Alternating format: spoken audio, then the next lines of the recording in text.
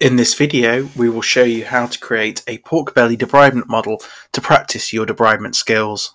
This simulates a wound with both hematoma and eschar, as shown in these two examples. You will need the following items: a piece of pork belly measuring approximately 20 by 10 centimeters in size, as well as some blackcurrant jam, sugar, matte black spray paint, and some dirt or soil. You will also need some foam sponge or card, a scalpel or knife, and some forceps to help with the preparation of the model. Let's begin. Firstly, take your scalpel and incise the pork belly to raise a flap of skin. You can also use this to create cavities, undermining, or further trauma within the wound as required. Be careful not to incise so deep that you damage the base of the model.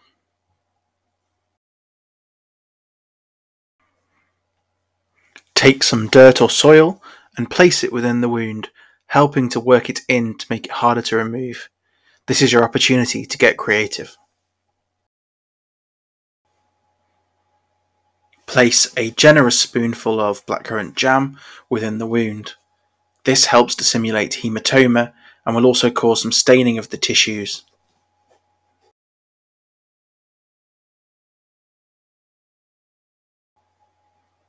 Now apply a thin layer of spray paint onto the flap you raised on the model.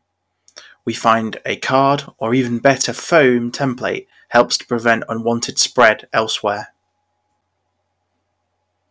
Finally, add a sprinkling of sugar onto the wet paint. This will help to create crusting, texture, and simulate necrotic tissue.